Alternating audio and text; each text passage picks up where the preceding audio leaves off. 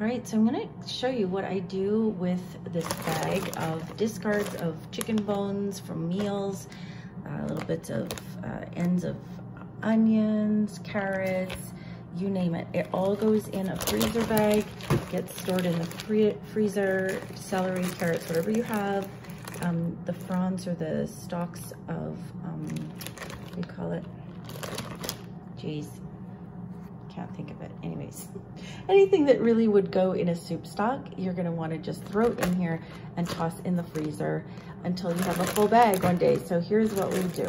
So I'm gonna show you both in the multi-cooker as well as in the quick cooker. So what I'll do is I'll take the lid off and open this bag, and we're gonna dump it in. There we go. So you can see that's what it's in mine today. And depending on the, day, hold on, I'm just gonna grab a big jug of water. All right, so I'm gonna cover this with water.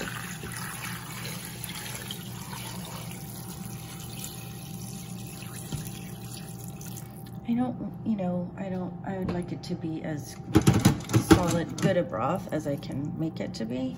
There we go. So pretty much that. I don't add any salt because then I have unsalted broth and I can adjust it as I need. So that's it. I'm gonna put the lid on, close it, and now I'm going to select soup over here. There you go. So I'm just gonna turn the dial until it's soup that's flashing. It's gonna default to 30 minutes, and I'm going to press start. And that's it. That is truly it.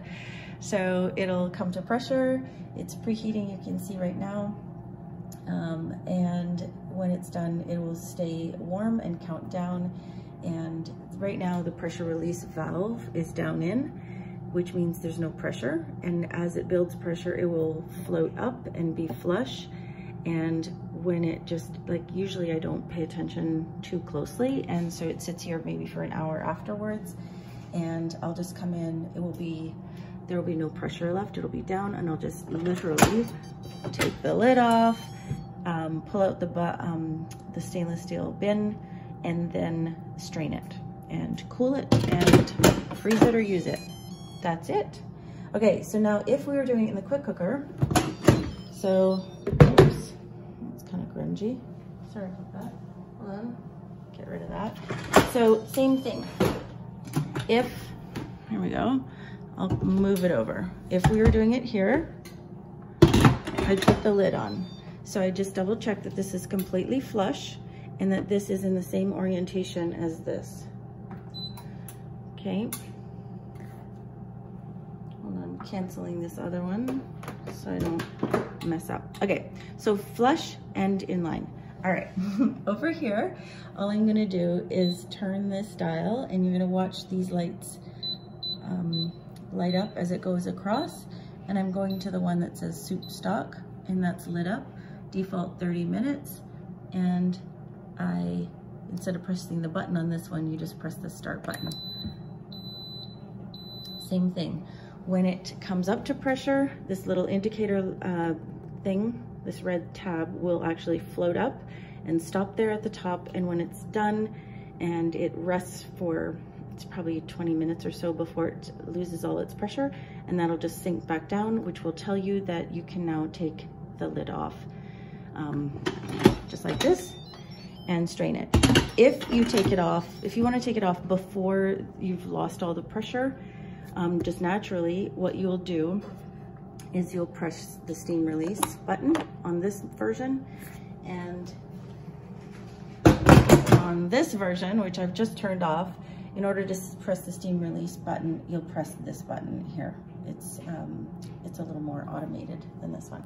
Okay, so, but when we want pressure, we need it flush, and this in this orientation. The reason why is because this can turn sideways, and then when it releases, it's gonna release, this way. So we wanna predict which way it's gonna release, and that's why we care what orientation that has.